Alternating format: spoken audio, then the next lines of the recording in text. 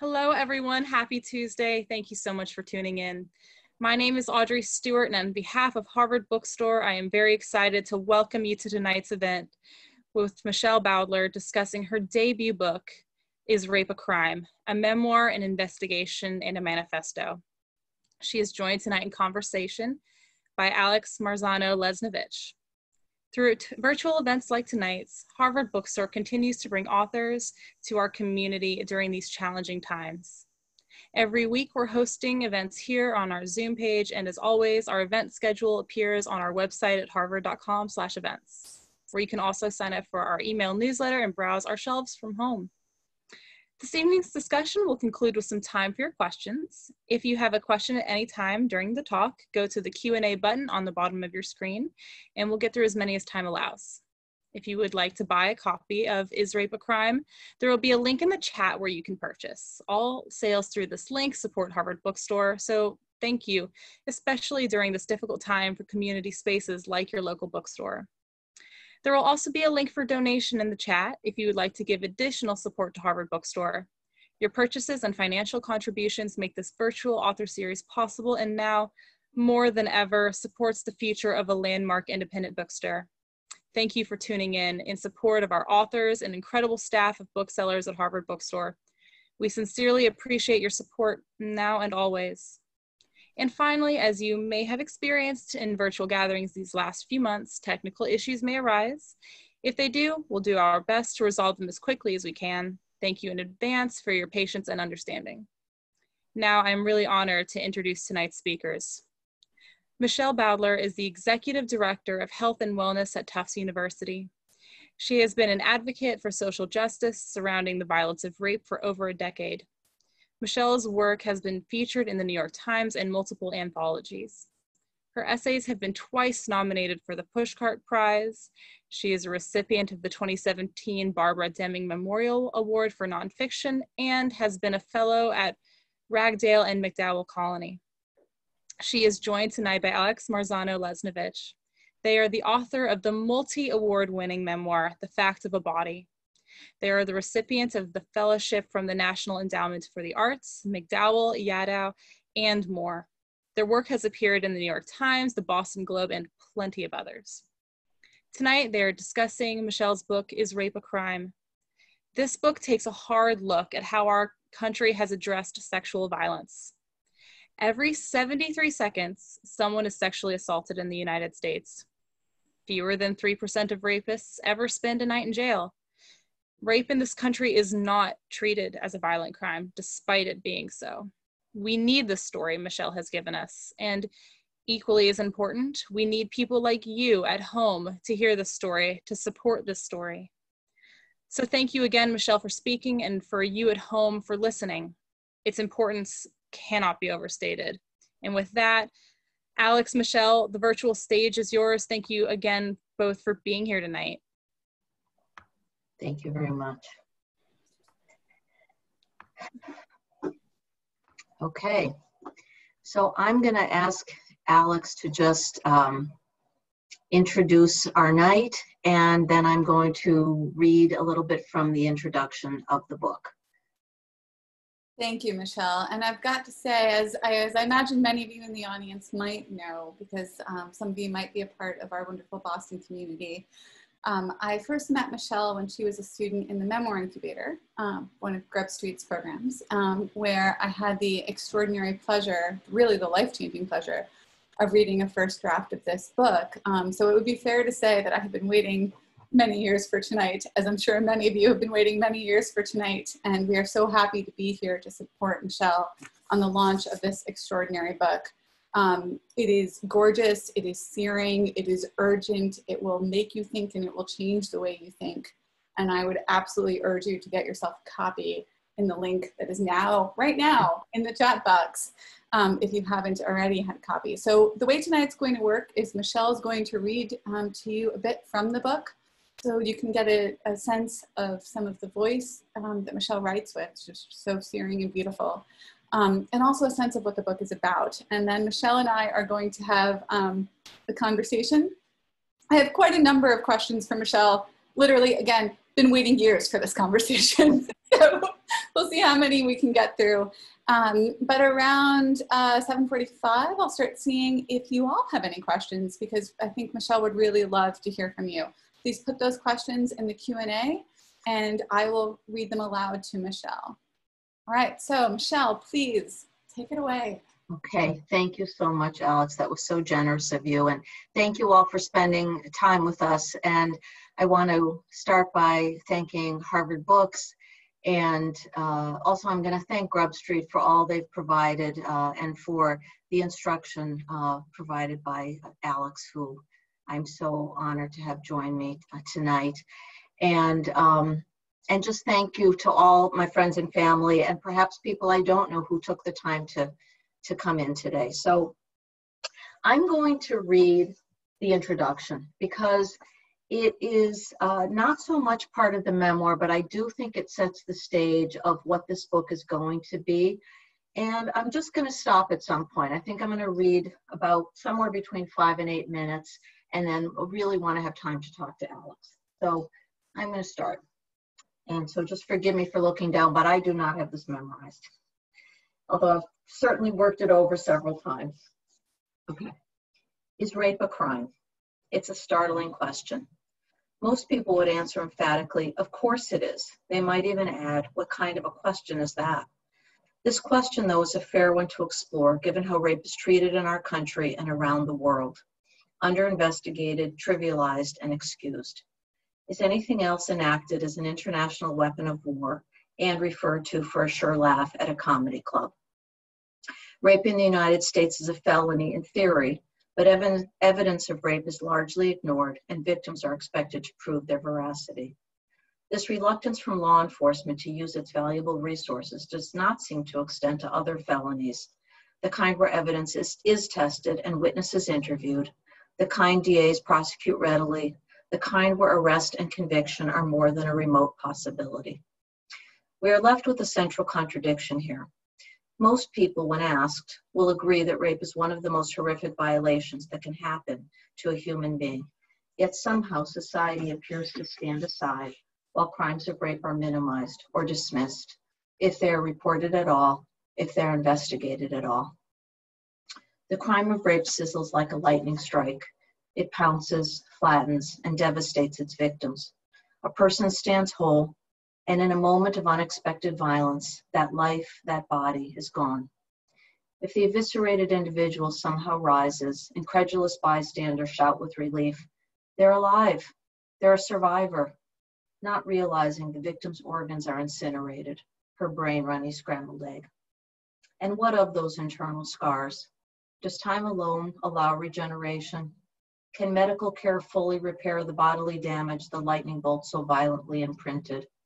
Since the injuries are largely unseen by others, how does the victim carry on? How are the scars attended to and softened rather than made hard and immovable?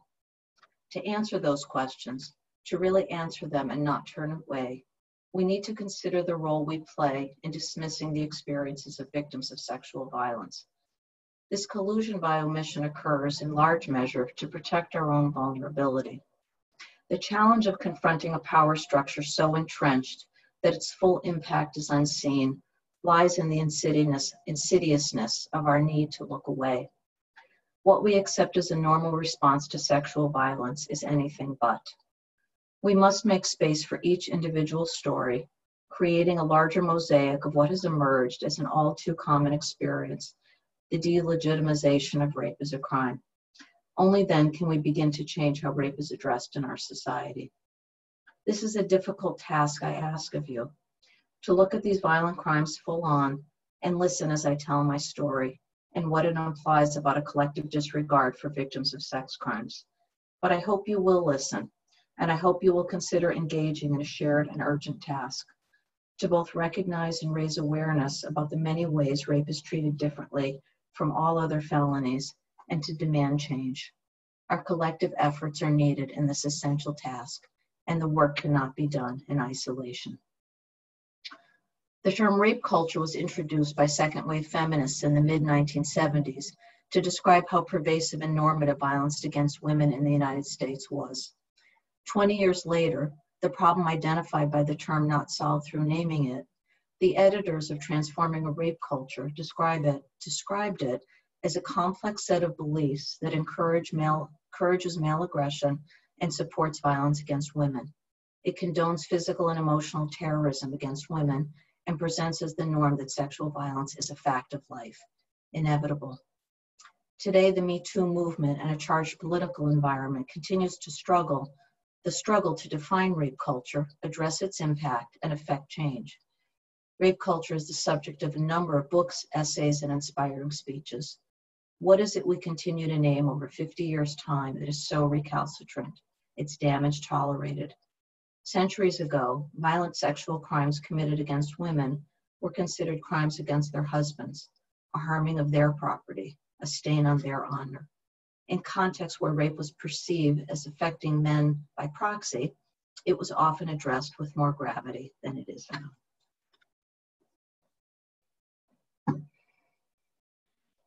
Thank you. Stop there. Thank you. Thank you. Even in that short excerpt, you've given us so much to think about. Thank you.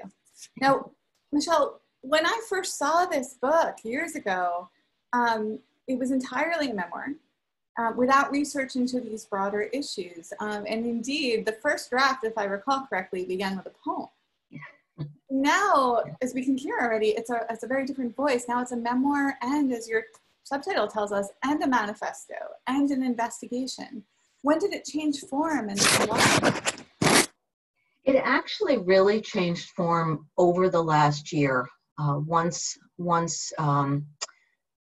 the publisher and I agreed to work together.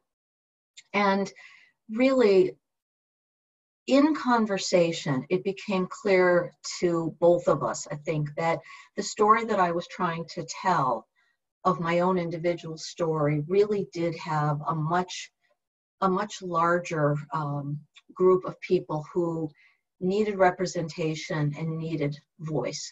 And so over the last 6 months to a year, I've done a tremendous amount of research and incorporated and woven that into the memoir. And I'm actually really much happier with it in this form. I think that it really does finally tell the story that I meant to tell.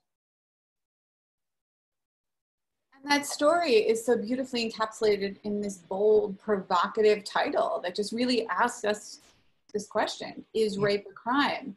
How did you arrive not only at this question that kind of centers our attention and is unusual as a title in question form, but also at something so provocative? And how has that felt to you to have this out in the world? Yeah, I think that's a great question, and I have been asked that. And what I can say and what I want people to know is that I actually never saw it as provocative. I never saw it as a trick. I was asked that question by a rape survivor in an event that we were doing where, if you can imagine this, we as a group of survivors were called to Los Angeles, and we were going to try to help law enforcement do a better job. They couldn't imagine that they were now going through all these untested rape kits in particular cities, and they were trying to figure out how to knock on people's doors, or whether to knock on people's doors and say, hey, 20 years ago, this thing happened to you that no one ever got back to you about, and we actually now tested the evidence and we found who your perpetrator was. And also they went on to rape 6 other people, and, thought you might want to know that, and now we have news for you, and oh, by the way, it's too late to prosecute. And this woman looked at me, and she had had actually a similar experience to that exact kind of situation. And she looked at me as we were getting ready to go to the airport, and she said, you really have to ask yourself if rape is a crime. These kits weren't backlogged. There was never an investigation. And that sentence stood out to me for years. And I think she had a right to ask that question. And I think that victims and survivors have a right to ask that question, given all the evidence of how rape is addressed in our society, which is not very well. So in a way, you're asking us to think about, is it really a crime if we don't treat it like a crime? Yeah, I am. treat it like a crime. Yeah. And you know, I finished reading early because I wanted to have the conversation, but I addressed right in the beginning that I am actually not a pro-carceral person. I don't believe that, you know, as it is, we are the country that has the most imprisoned people in the world. So it's not that I'm advocating for more people to go to jail. What I'm asking for is for the same seriousness that we address other felonies, to look at how we treat rape and why it's so vastly different. And let's start with that as a question and see where we go. Well, that's on my list of questions for you a bit later, but maybe this would be a good moment to ask it. Why do you think rape is so minimized in our culture? Well, I think it would be too simple just to say misogyny. But I do feel that there is something related to the fact that the majority of victims of rape are women, children, gender nonconforming people, LGBTQ people have much higher rates of sexual assault, and that the people who are writing the laws, doing legislation, and meant to hold people accountable for the work that they do in law enforcement often are not, people in power are still largely not representative of the population I just mentioned. And I just believe there's a connection there, and that we really need to look at making sure that all of those people who've been victimized have the voice that they deserve. And I think part of what you're pointing us to is the idea that the people in power may not, having not had the experiences of some of the victims of these kinds of violent crime, right, it may not be quite as visceral to them, which is one of the really powerful things your book does, is it makes it visceral, but also makes the connection to the argument. So I want to talk for a second about the structure, because the structure is so much kind of how you pull that off. It's great. And I am guessing there are a lot of writers in this virtual room. So part one of the book is a memoir in which you focus on your own story. Part two of the book is the investigation, but it's not just an investigation into what happened with your own rape, but as you write, a need to examine why rape is, again, I'm going to use your word here, minimized. And then part three, of course, is the manifesto, which is both a manifesto about what needs to change and what you want to see change, but in its own way, it's also a different kind of memoir, a memoir that takes Michelle, the character, into action and activism. And we sort of watch the character of you, the character based on you, Michelle, goes through these three stages in the book and arrive to a place of writing this book. I wonder if you could talk to us about that structure. When did you arrive at that structure? You know, and honestly, I've never heard it said quite that way, and I think you're absolutely right. I often say that I couldn't have written this book 1 second sooner than I did. And part of it was that I needed to find that voice, and I needed to turn that sense of outrage and get it outside of me and onto the page and into activism. And so I think the structure does represent a change that I also went through. I think as you read the book, all three different parts have memoir and pieces of an investigation and pieces of a manifesto. But it was very important for me to set the stage of the impact, the devastating impact of really unimaginable violence for people who haven't experienced it, and to say, this is not a misunderstanding, this is not a miscommunication, but this is a violent crime that in the majority of cases people actually believe will end in their death, even when the perpetrator is known. That there's no difference between a known or an unknown perpetrator regarding people's feeling that they're about to die.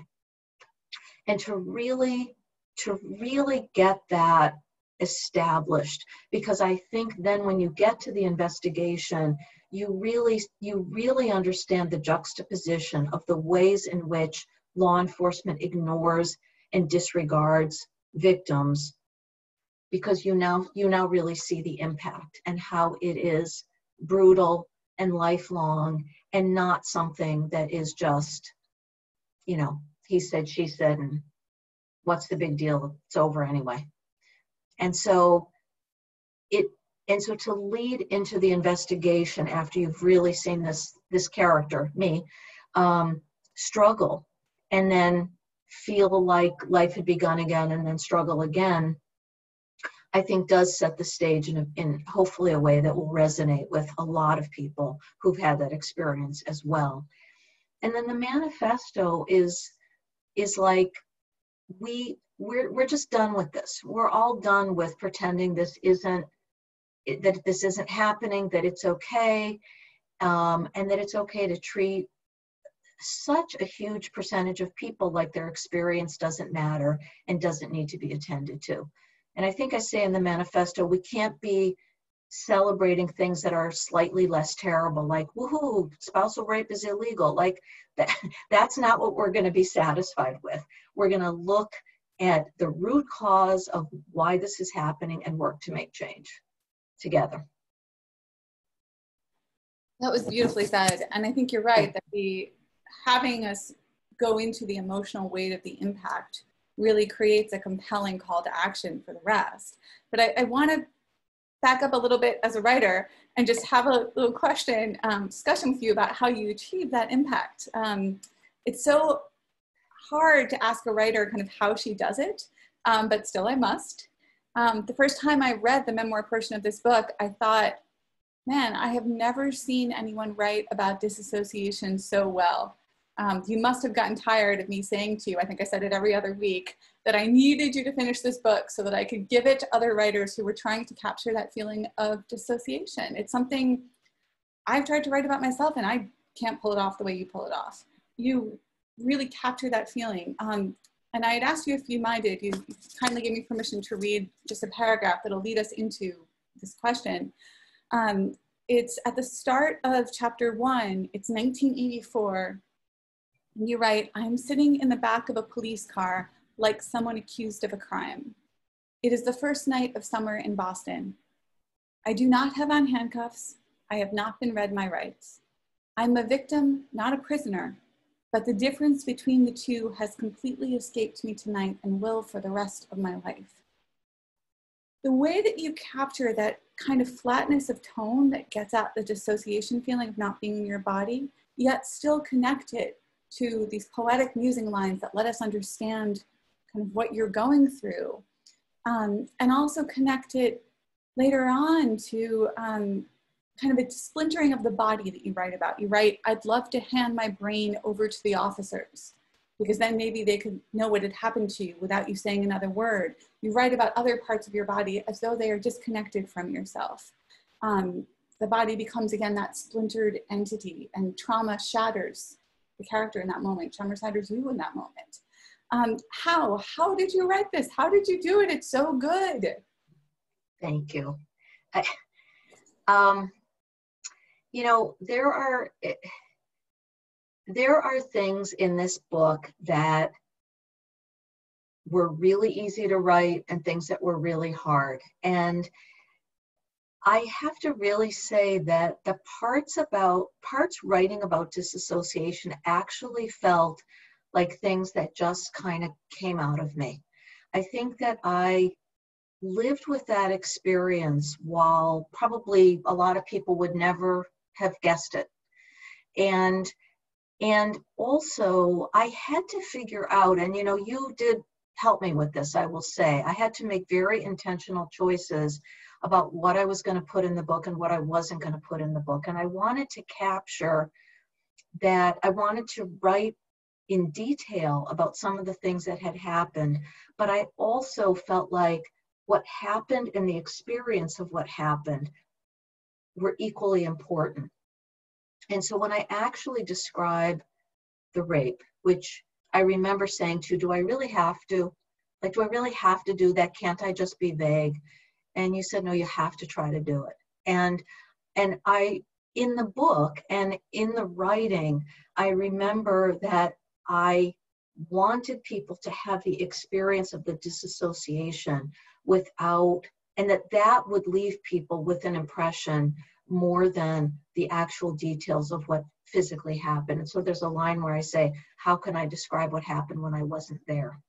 And so it, for some reason, it just was very natural to me. And maybe it was because I had lived with it for so very long. Really, it's really beautifully said that what happened and the experience of what happened are both equally important and also equally important to your argument and what you want us to take away from this book, I think, to make change. It brings me to a line your wife Mary says to you in the book, and that I've heard you quote many times over the years, and I think is so striking. She says, "You're not crazy. What happened to you is crazy." Could you tell us a little bit about that line and why it becomes so centrally important? So for me, and then, like when she said that to me, you know, when you're somebody who hears a siren and practically jumps out of their skin, or feels impacted in a way that feels this big, when you see that other people don't, some other people don't, it's very easy for that person to experience that as a shame and blame of themselves, that something is wrong with them.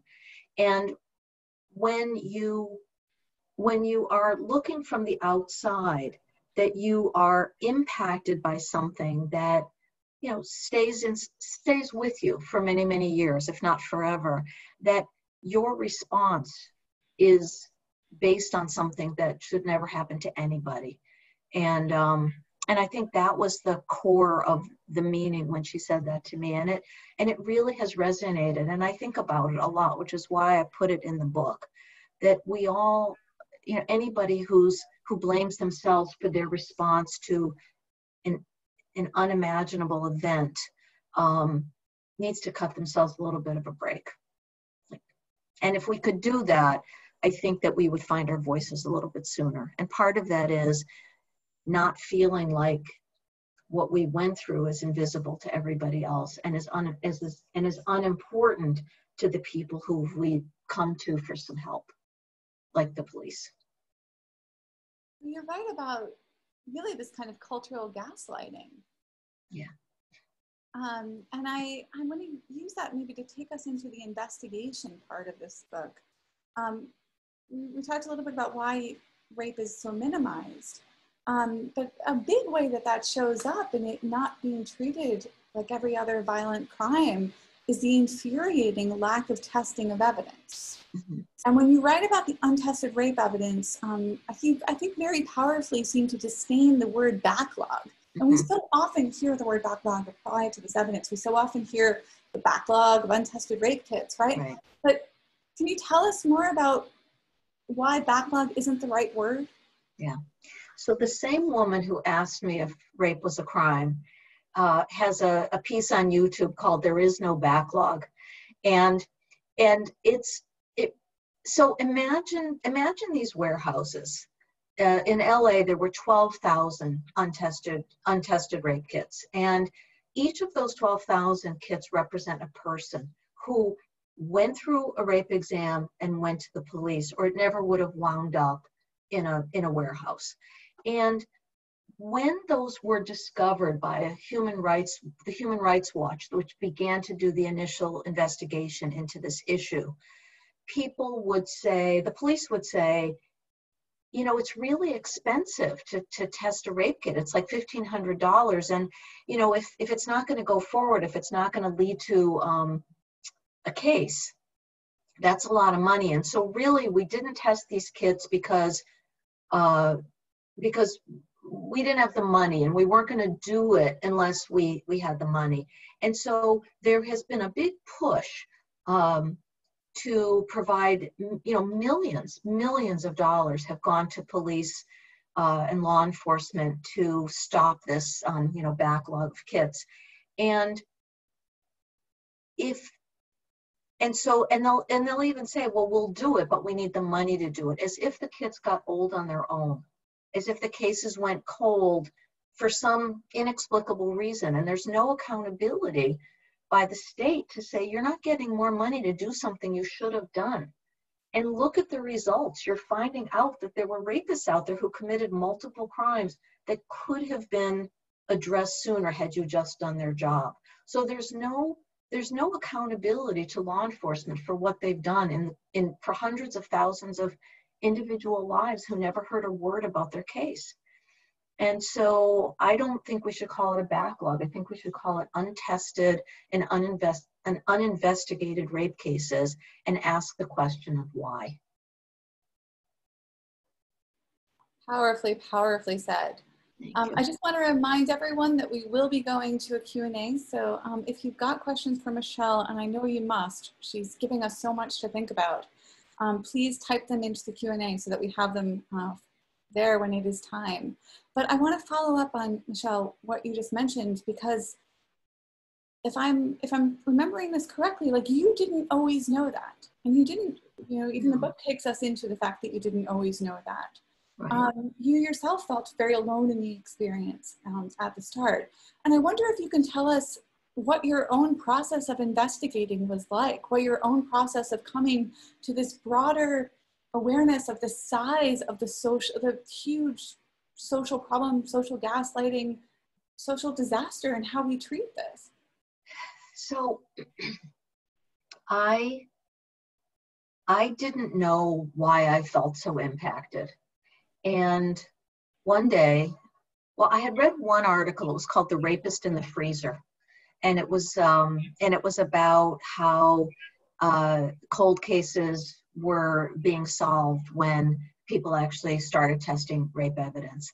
And I don't know how I came across it. It was just in an online journal that I had read. And then one day, 2007, I was reading the Boston Globe, and I saw that a review of a scandal at the state crime lab revealed that there had been 16,000 untested DNA samples in the crime lab that went back to 2007. So I thought, I wonder if that's why I never heard anything, and I wonder what I could find out by trying to look into this a little bit further. And that process was brutal, because I read the article. The next thing that happened was that the governor and the attorney general said, you know what, that's an exaggeration. Those were never meant to be tested, or there was no good DNA back in the 1980s, so we didn't bother. And really, it's probably more like 2,000 or 3,000, as if 2,000 or 3,000 would be an acceptable number. And I went around asking different organizations if they were as outraged as I were and what we could find out, and is anybody going to sue anybody, and what's going to be the outrage. And I found that most people felt like it was an old issue, or it wasn't a real issue, or really it was so much better now, and the Boston police did a great job, and you know, they're really easy to work with. And I felt like it was my problem still. And then I wound up going to Washington, D.C. By doing this research, I actually spoke to the person who had written the first article about LA and the 12,000 rape kits there. And she invited me to go to the Department of Justice. And I wound up meeting about 12 or 13 women who were going, again, to help cities figure out how to tell survivors that they had found all these untested rape kits. And that was when I found out that I wasn't alone, that most of them, unlike me, actually had discovered who their perpetrator was when their city started going through these kits. But I saw the impact that it had on them.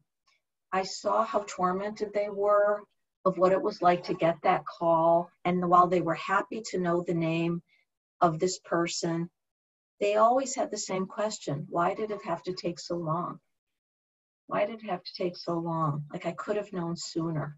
I could have known they were in jail. I could have known that I was safe. I could have known, and nobody ever bothered to do anything. And that emboldened me to say, you know, this really isn't okay, and I need to keep going, and that it isn't a backlog, and that we need to be thinking about this differently.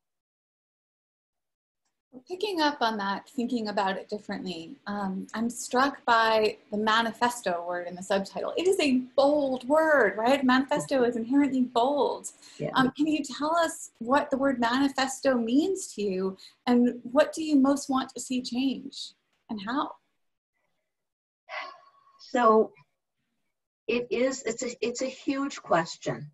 And I don't think it has an easy answer, but what I think it starts with is trying to look at the root cause of how we got into this situation in the beginning, and to hold people accountable for not doing their jobs. And by that, I mean law enforcement. I think we have to hold them accountable when they decide which felonies are worthy of investigations and which ones aren't. So we need to bring it to the light, and we need to say this is not okay. I also feel like when I think about law enforcement, I also think about how, for a lot of people, what they're looking for is not a conviction, not a courtroom trial, but they're looking for some help, or they never would have reported it to the police in the first place. And what you hear is that when people feel heard, they feel listened to, and they feel believed, and that someone does what they can to help them in this situation. And sometimes it's to investigate their case and take someone dangerous off the street. That alone will reduce the possibility of chronic PTSD, as opposed to a bout of PTSD that comes with a violent assault. And that it is the response of people that you perceive are in a helping role that can often help people deal with their trauma much better. And so I would like to see that as a goal. And I would like to see training of officers, if we're going to continue to have the system where we have to report to police in order to get needed resources for rape victims, like victim compensation, which you can't get often if you don't report. If we're going to keep that system up, which maybe we won't, at least to have people trained so that they don't make things worse and they don't add harm to what's already a devastating situation. I want victims to think that what happened to them matters and that we're going to do something about it. Powerfully said again, powerfully said. And it leads well, I think, into just, I'm going to take a minute and talk about silence, because you write extremely movingly, not only about the pain of holding silence, but about the harm of it. You say that silence can lead to two kinds of distortions. One, something you just touched on, that it traps the victim of rape in feeling alone, when actually close to 20% of people have been through sexual assault or abuse.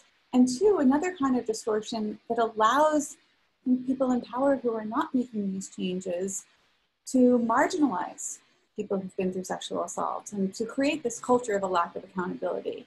Yeah. You have this really beautifully written scene in which you recount telling your story publicly for the first time, and you write, quote, "I would never be silent about my experience again."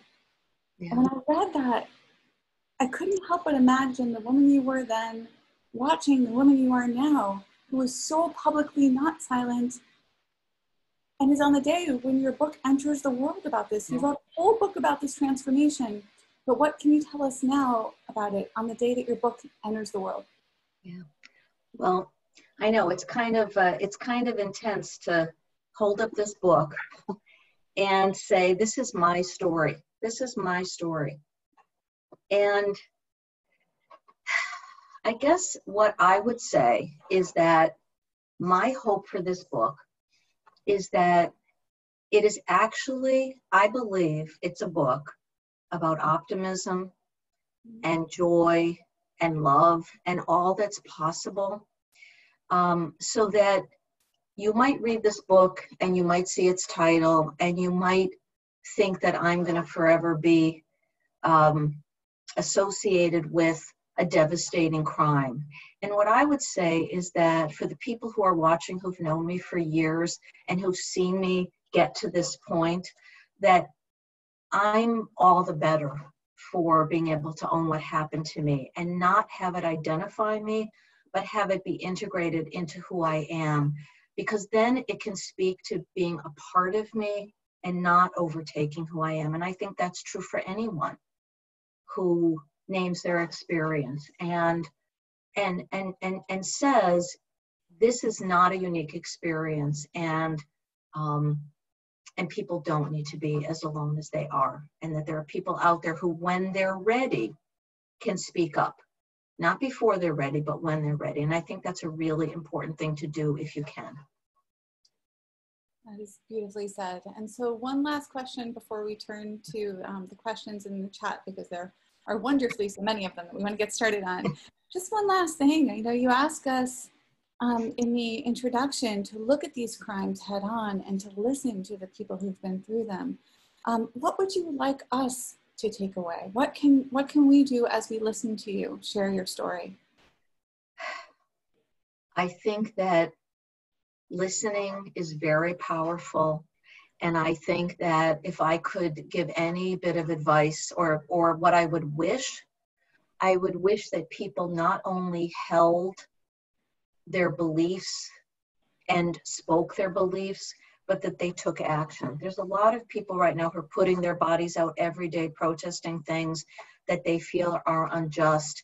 And I have to say that if I could beseech people to vote, 30 to 40% of people every year or in every election don't vote in a democracy that is defined now by not who actually gets the most votes, but by an archaic system that it's pretty easy to figure out how to work.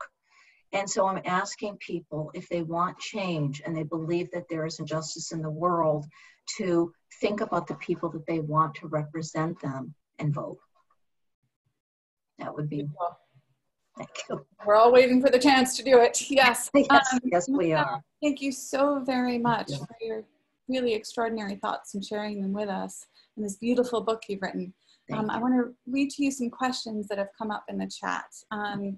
For a little bit of context for this one, your wife, Mary, and your two children become big characters in this book. In fact, I believe you and your daughter, Becca, just did an Instagram Live earlier today, right? Yes, and we have a question from Sandy Block.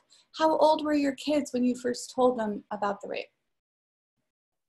So I think they were maybe 11 and 13. I think my son found out, I think in the book I say that he accidentally read something that I had been working on, and before he could even realize what it was, he found out what happened, and he told Mary and didn't really want to talk about it, but knew.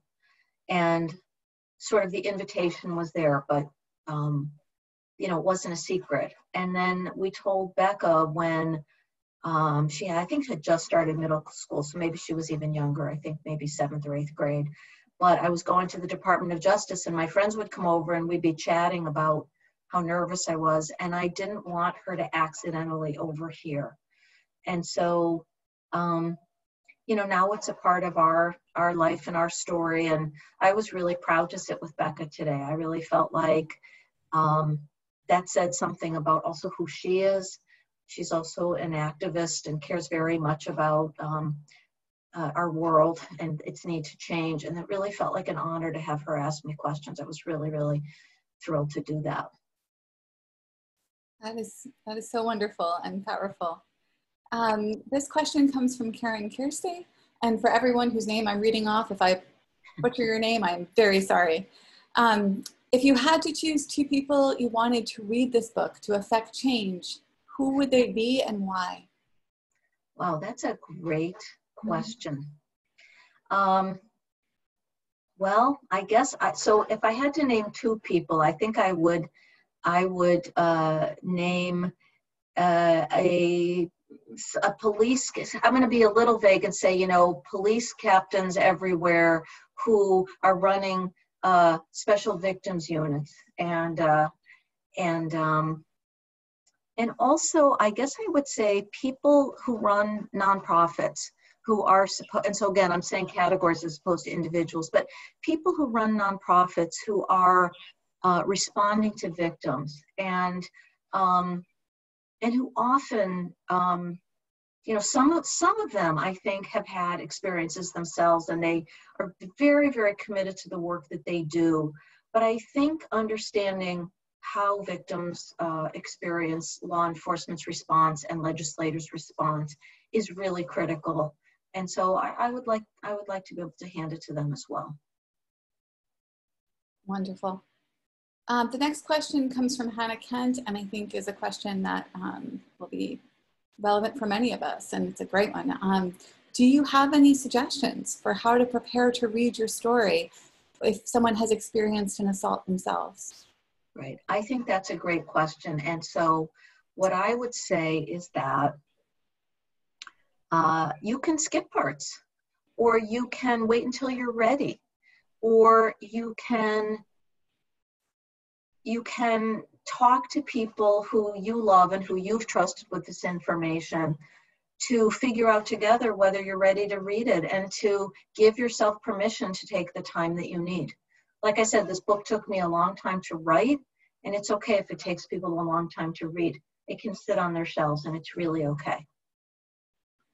And I'm actually going to go a bit further down the queue. We'll come back up to the question before, but since it links up, where in your journey, this question comes from Sharon Weber. Where in your recovery journey did you know that you needed to write a book about this?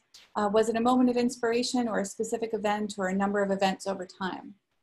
Right. So actually it was kind of, I wouldn't have known it was intentional at the time. You know, for those of you who have only known me and the work that I do at Tufts, I mean, well, you'll see when you read the book, but I really had planned a life. I was an English major, and I loved writing. I had planned to pursue that to a certain extent. And after the rape, I think I just put down my pen for probably 20 years, if not more. And I picked it up again right before the Memoir incubator, Alex, when I wanted to see whether I could begin to understand what had happened through the lens of a creative process. So I started to write, and I also started to write stories about some people in my family. I have, you know, some really my grandmothers, and was sort of trying to figure out where I had learned resilience and why I had survived. And then I took this class, which I was really lucky to get into, given that I was really a novice in many, many ways. And I got ready, and I got a little more ready. I mean, that's why, our class ended 4 years ago, or 3.5 years ago, in May of 2017. So it's a little over 3 years. And I think that I got ready as I wrote it. And I remember the very first day we sat in your class, and the first thing we had to do was go around and say the topic of our project. And I remember all of us gulping, because we all had something we had to say that maybe we hadn't ever said aloud. And so from the very first moment in that class, there had to be some safety. And, you know, you provided an atmosphere of trust and safety that could allow us to do that. And I think that really helped make it possible. And so that's how. Yeah. Thank you, Michelle. I'm going to ask one more question that sort of talks about the same emotional trajectory before we move back into the rest of the queue. This one's from Roseanne Tung, who writes, "Thank you for sharing. Could you please talk about how you might have grown or healed during the process of writing the book, and especially how you might have changed from before to after your research for part 3 this past year?" I'll tell you, this has been quite a year. It has been quite a year going through the Boston Globe archives and my memories, and trying to integrate all the articles that I read and all of my own memories into what's now a book. And so I think that it was really this year, and in the process of editing and re-editing, and really I feel like I had the best editor in the world, and who I trusted with the material. And so when you read something again and again and again, and you move it here and you move it there, and you try to figure out the structure, it becomes a story. It becomes a little bit more of a story. It's something that's outside of you, that you can see, that you can read, and also that has a context, that the research really provided a context that really confirmed and validated a lot of what I believed. And so that was also something that really changed in the course of this year. And I think, has helped me finish. That's wonderful. Yeah. Ellen Brodsky writes, have you noticed any positive cultural shifts on how people understand rape now as compared to 30 years ago? And why have those shifts happened, if so? And what might we do to continue to catalyze positive cultural shifts? Right. So I would say yes and no. I mean, I don't want to feel like we have this Me Too moment that people are calling it, like it's a moment, like it's not going to last. And that, as like I say in the book, as soon as a few people are held accountable, the very next thing that happens is we've gone too far. Now it's a witch hunt. It's to get back at people. It's not a safe time for men in our society, blah, blah, blah. And so I think that I do believe, I believe in our, in Becca's generation, and in, the sense of the need to demand social change feels more urgent than ever now. And so I do believe that is important, but I also believe that a fundamental shift has not yet occurred. I do think more representation in all areas of government matter, but nonetheless, when you look at our judicial system, when you look at our politicians, it's still overwhelmingly male and overwhelmingly white, and that needs to change through more representation. I think that will help lead to a shift as well. And that brings us back to your point about voting. Yeah. Critically important. The next question comes from Sandy Block. If police departments receive millions of dollars for testing of rape kits and the kits weren't tested, how was that money spent, and were they accountable for the misuse? Well, once they got the money, they did test them, because they said, well, we have this backlog and it's not our fault and it's nothing we did. It just happened. We just happened to have 8,000 kits in a warehouse over here. But my goodness, we can't possibly do it now. We have present day things to worry about, even though it's unclear whether in present day they were doing it either. So there's been legislation that's passed that all kits will be tested, but it's tricky, because what they mean is some states mean all kits, some states mean if the DA thinks it's worthy of a prosecution. So you have to watch it when people are talking about how legislation will improve things. So anyway, I don't know if I lost track of the end of the question there, but I hope I answered it. I think you answered the spirit of it. And I'll actually follow up with a question from Dolores Johnson that pertains to the same issue. Yes, another questions from AQVs, which is so fabulous to see their names. What is the BPS status today relative to testing rape kits and taking cases to court? What is for the Boston police? Yeah. So Massachusetts has recently signed a bunch of legislation. So we'll put the Boston Police Department aside for a second. They've signed, and I was actually part of a group that was looking at this multi-million-dollar software that's going to track your rape kit. It's going to track it for you. And you can log in and you can find out where it is in the process. But that doesn't mean that more people are comfortable reporting. It doesn't mean that more people feel comfortable going to the police. And it doesn't mean that the Boston Police Department still doesn't have the same pressure that law enforcement has everywhere, which is if you don't believe a crime can be, not that it can be solved or investigated, but that you can win the case in court. That's how they're judged. That's how DAs are judged, is their win rate. And so if you continue to believe that the cases aren't going to go forward, I think it's really hard to move cases along. So do I think the Boston Police Department is doing a better job than it did 30 years ago? I do. I won't say that I think that but I also think there continue to be systemic problems that have not been addressed and need to be addressed. Powerfully said. A question from another incubee that follows up on that, Molly House. Going forward, do you recommend that people who are raped should report their assaults to the authorities? I think that is a very, very challenging question that every individual who's experienced rape and sexual assault has to figure out. And I think it's really challenging because over 30% of victims are, trigger warning here, but are under the age of, 16. And so, like I say in the book, if your perpetrator is somebody that you rely on to put food on the table, or is a teacher, or is somebody who is respected in the community, it makes it really, really complicated.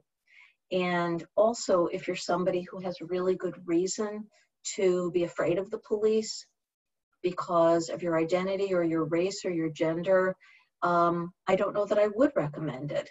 And I think that it's up to law enforcement to show us that they are a welcoming, trained, and trauma-informed group of people who, when you come to them, will do their best to listen and address your concern.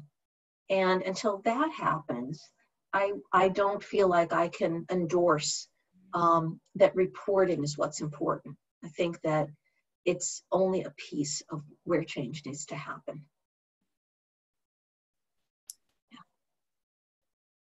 We are going to pivot a little bit and talk about sort of you and how you wrote this book. So we got this question from another incubee, Gator Brown.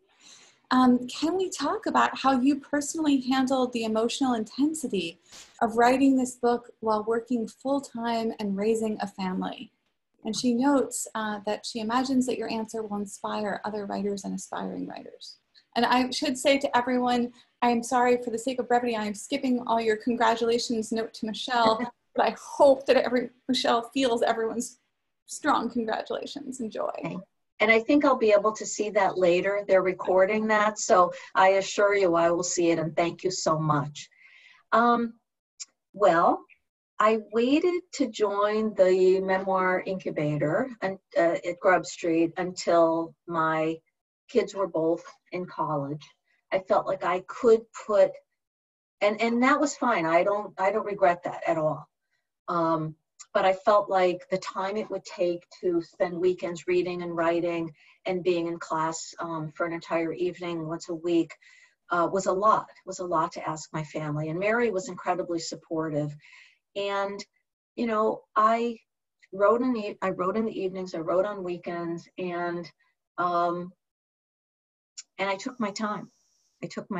I also, had vacations and evenings that I actually looked forward to it. I felt like I was learning so much. It was kind of a thrill to be writing again and to be thinking about words and in a particular way. I was teasing someone I did a podcast with, but it was the truth that 4 years ago I didn't know what a narrative arc was, and there were books that Alex gave us to read that I had never heard of, that I had just missed. And so, it used my brain in a way that was wonderful. And so it was something I really enjoyed. And I felt like I was coming back to a part of me. And so I didn't actually perceive it as a burden. I mean, this year has been exhausting, just getting all of this done, but I'm okay. And it's been fantastic. It's been really good for me, and it's been great for my family, I think. If they were here, if they were going to write in the chat, they could tell you. But I think they also see how empowering it's been for me and how elevating. And there's a question that... Oh. I just think we have time for about one more. I wish we had time for more. There are so many questions waiting, but we're running about on time. Okay. Okay. Thank you. Sure. Let's choose this one. This is from Amy Salamone. Michelle, what would you say to women in the United States, a country whose president has been outwardly vicious and hostile towards women? How do we live in this country and support each other and fight back against this hostile culture? Yeah, it's pretty tough.